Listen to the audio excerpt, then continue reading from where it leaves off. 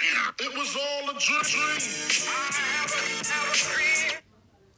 All right, Etips 1, Rep TF, DBM, DOA, Free Agents, UW, AP, AOS.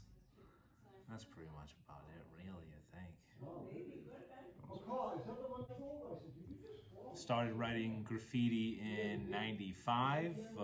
Started like really getting serious, I think, about it. '96, '97, '98 is when I really kind of came out of the shell. But '95, I would say is pretty accurate. So what got me into graffiti?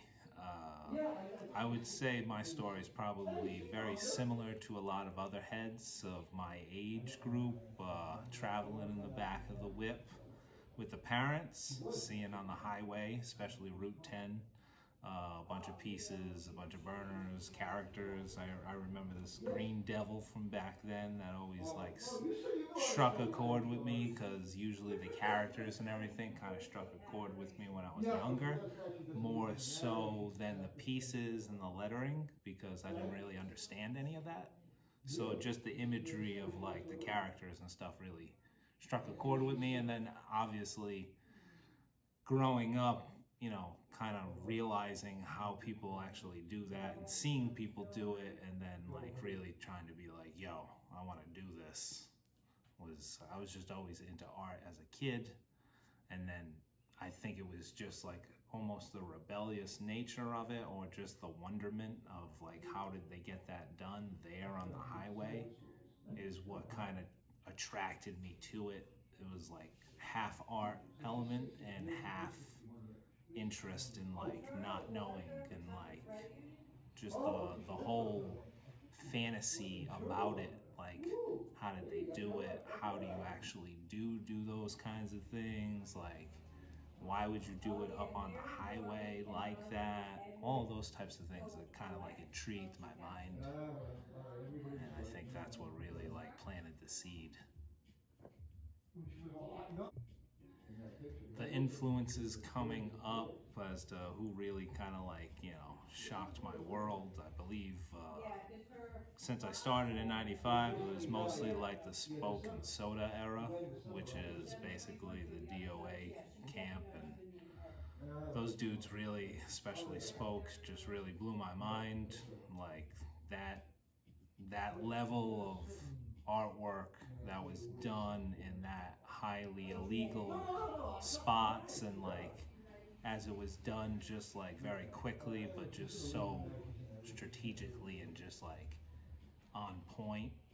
The line work, just the way it was done, that dude like really was like got me to be like, yo, I want to be as nice as Spoke was art.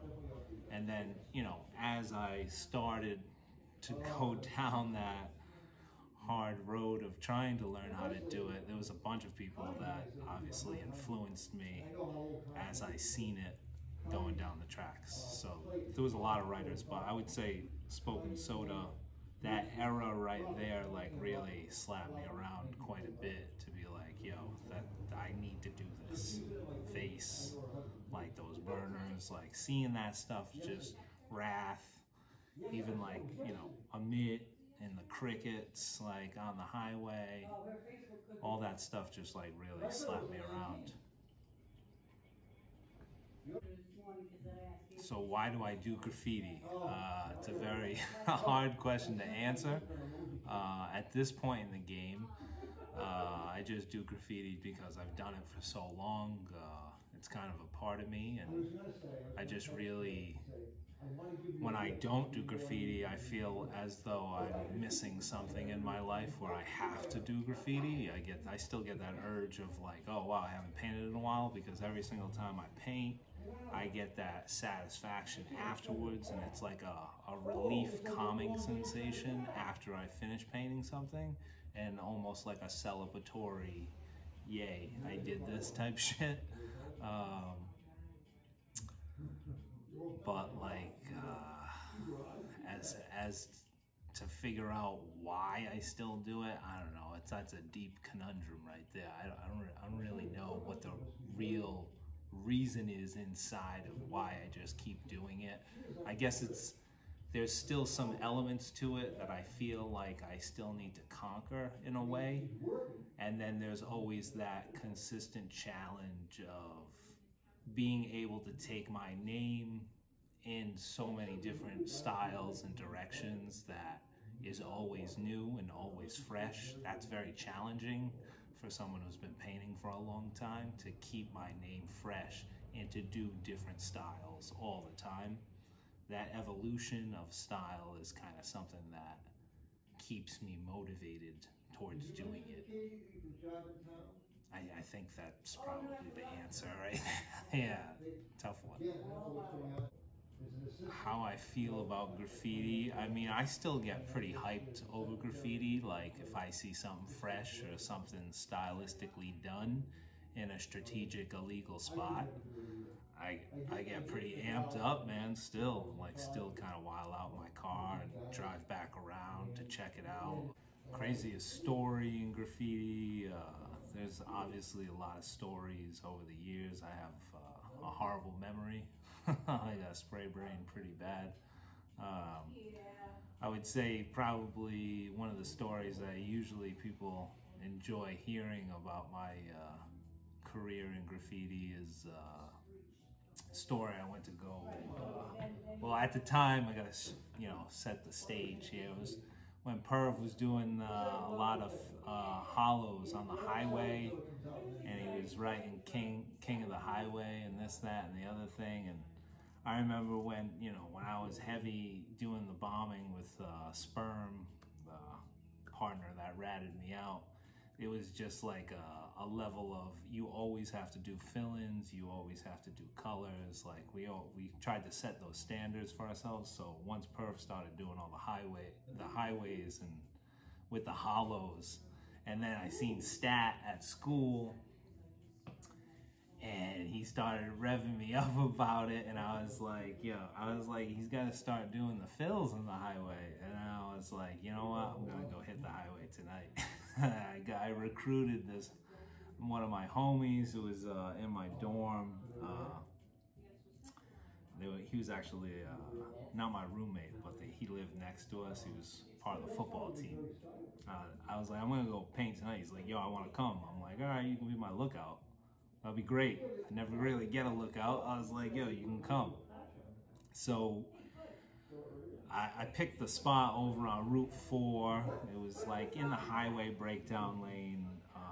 There was like one of those bridges that went over the tracks. So we parked down near like a Walmart, walked the tracks in, and I went up on the bridge, and I started painting, started doing this like huge fill-in.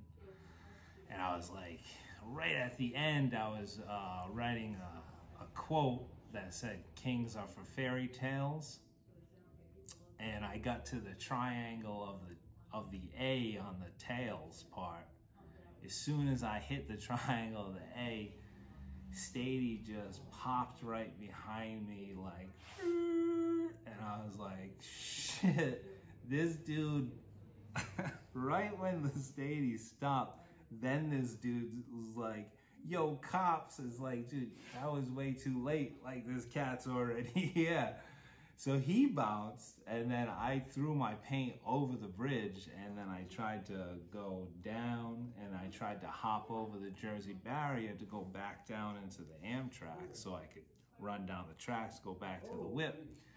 This dude was like a celebrity, dude. Like, this dude was like a sports superstar. Like, this cat was on me in 2 seconds behind me. And when I hurdled the Jersey barrier, it was just a straight drop into the tracks, and it was just all woods. So I completely got hemmed up, like ridiculous. I was like, there's no halfway down as I'm like running, tumbling to try to get down to the tracks. I got caught up in this like construction fence, like this orange, the flexible vinyl ones. Went right through that thing, and I just got caught up, and I was like, there's no way this dude's even near me. Literally, as soon as I got my footing to get up, this dude hammered me right in the back, like just tackled me like just speared me right in the back. Started hemming me up when I got hit on the ground because I was still kind of trying to get away.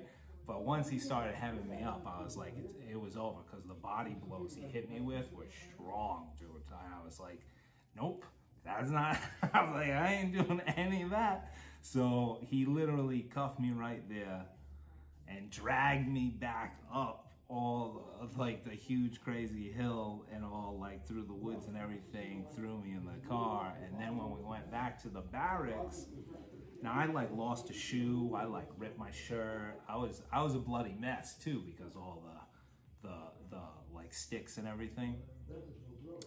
So, I'm doing the fingerprint and they're taking my, mugshot and everything. And I finally like get a good look at him in the light and he's all bloody, like his whole face is bloody. And I was like, yo, this dude must be so pissed. This dude just got screwed up by following me just because I saw I was painting the spot. I'll never forget it because I guaranteed to myself, I was like, there's no possible way anyone's that stupid to just go after me after just hopping this Jersey barrier just for some graffiti. You know what I mean? I was like, no one cares that much. This dude is like hell-bent on getting me, so I got slapped on the wrist for that one, and then had to pay a fine. But some years later, a continuation of this story was some years later, my actual roommate that I lived with at the time, Sugar Shane,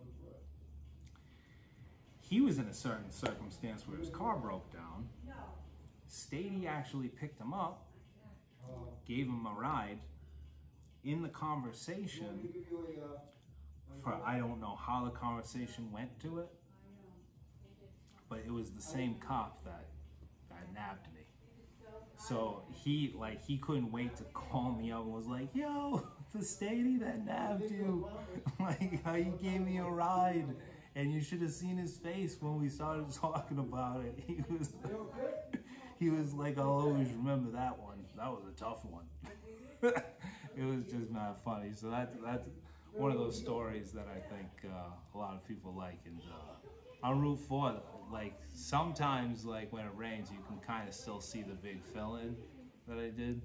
I wrote woman back then. I was like after I got caught for Etips and sperm ratted me out, and then I started writing woman, and it was a big woman fill. And then when I got to see Perv, I don't even think I told Perv that whole entire thing. I just kept that to myself. I was like, I think someone asked me, they were like, why are you writing Kings of Fairy Tales? I was like, yo, that's like a good quote, no? That was a good time.